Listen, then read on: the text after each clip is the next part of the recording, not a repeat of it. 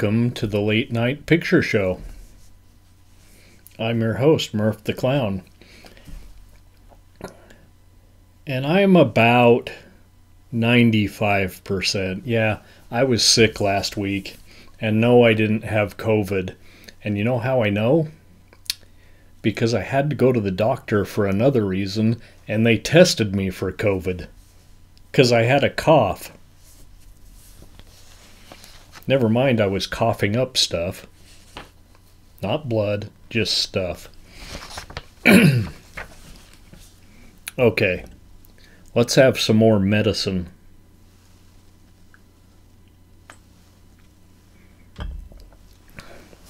I don't even know what I was doing 2 weeks ago. If I thought really hard, maybe I could tell you what the movies were, but I'm not going to think that hard. But I got another bottle of sherry and I'm experimenting with scotch and sherry. That's just kind of like a Rob Roy with sherry instead of vermouth. And some Peychaud's bitters. Look at that. Now I've already posted one Here's What's Coming. So when I do the ads, don't be fooled. This is what we're talking about. Ultra realistic. 1 million BC. Not 1 million years BC. And the poster here just says, featuring Victor Mature, as though he's the only guy that matters. I mean, what about this baby alligator? He matters. Yeah, I don't know where the rest of it is. But I wrote some other people in my review, so let's get to it. Hold on. This one's actually pretty good. And I just used the, like the $26 scotch. J&B. Which is the best scotch under $30? And I know, because I've tried them all.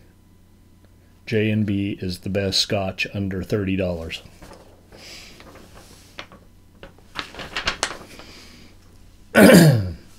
1 million BC is a 1940 Hal Roach Studios production, directed by Hal Roach Jr. and Hal Roach. It's a team effort. Father and son. Starring Victor Mature, Carol Landis, and Lon Chaney Jr. Now, maybe Lon Chaney Jr. wasn't as big a star in 1940. Wait just a minute. Yes, he was. Wasn't the Wolfman in 1940? What the hell? There's your headliner. Lon Chaney Jr. Victor Mature.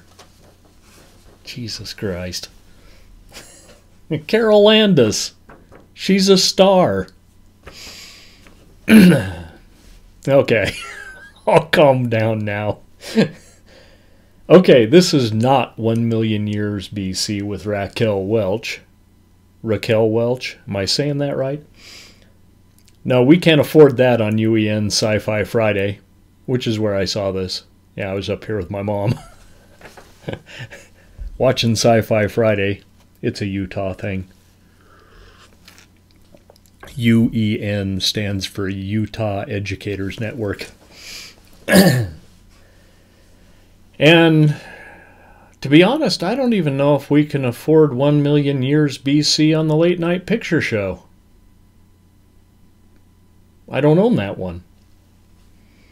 Anyway, this is the 1940 black and white and much more cheesy version.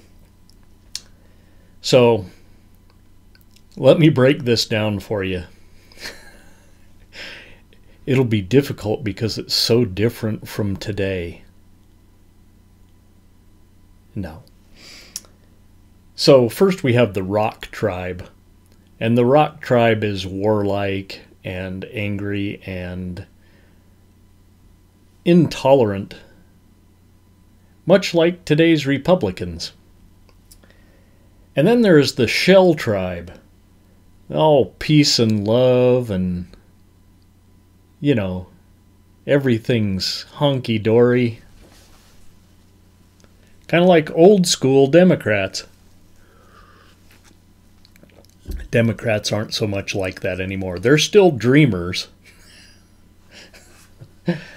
But they aren't so much peace and love. They're a little more corporate. Well, anyway, Victor Mature, he's in the Rock Tribe, and he gets his ass thrown out of the Rock Tribe. Spit it out there, Murph. Actually, he just gets injured, and they leave him in the desert to die. Free healthcare? I don't think so. Get eaten. Well, along comes Carol Landis in her lovely chamois one-piece. We are pre-code here. And she rescues Victor, takes him back home where he struggles to learn concepts like share the wealth and compassion for others. Does that sound familiar? Maybe?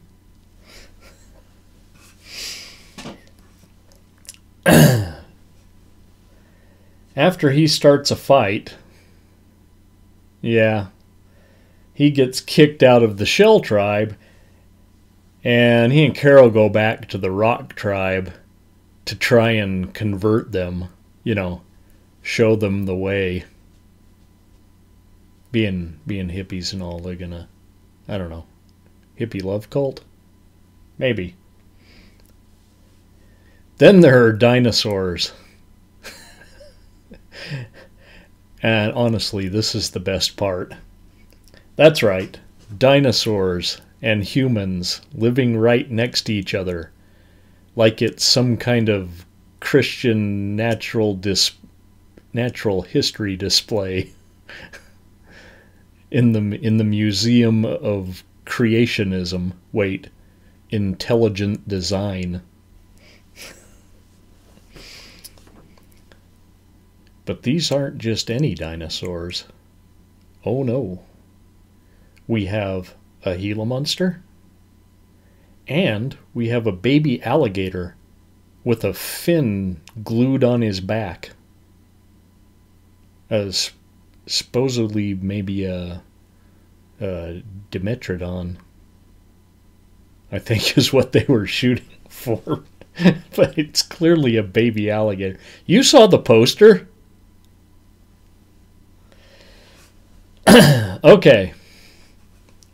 This being the pre-PETA days, before PETA could shut down the circus. Yeah, the two fake dinosaurs fight to the death on film. And I'll just let you watch and see which one wins.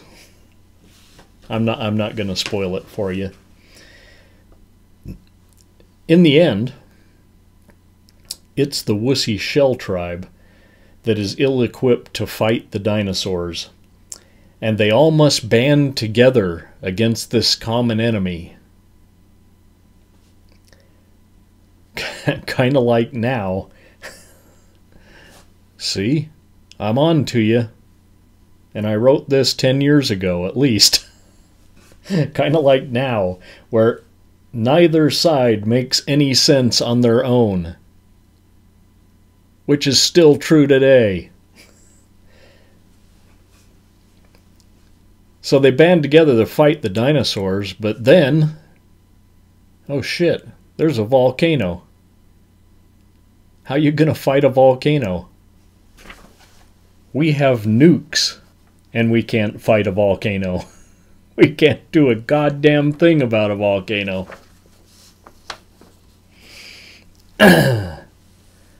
Indeed, 1 million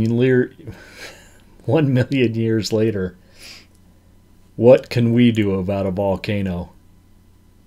Shit, we can light the ocean on fire, but we can't fight a volcano. Okay. Okay.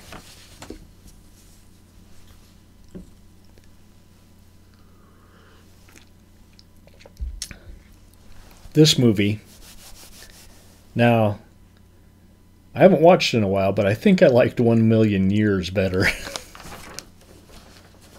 It was probably along the lines of, it was probably the same story. This was mildly entertaining, a family-friendly romp through, hold on, gotta set it down, history.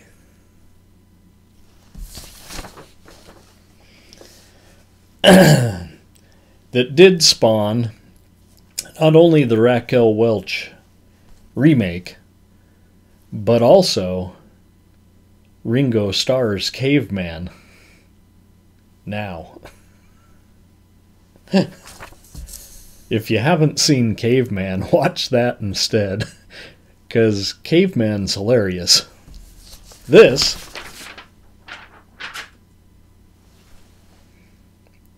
is a 2-ring circus right here on the Late Night Picture Show. Now, I think I'm going to polish that right off.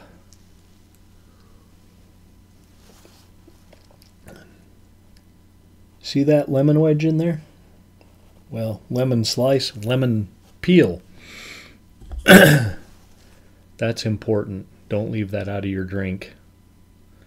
I saved a lemon that I squeezed into another drink just so I could cut up the peel and put it in this drink. Okay. Let's all go to the lobby. We all need a new drink. Let's go see what we can find, okay? See you in a few minutes, kids.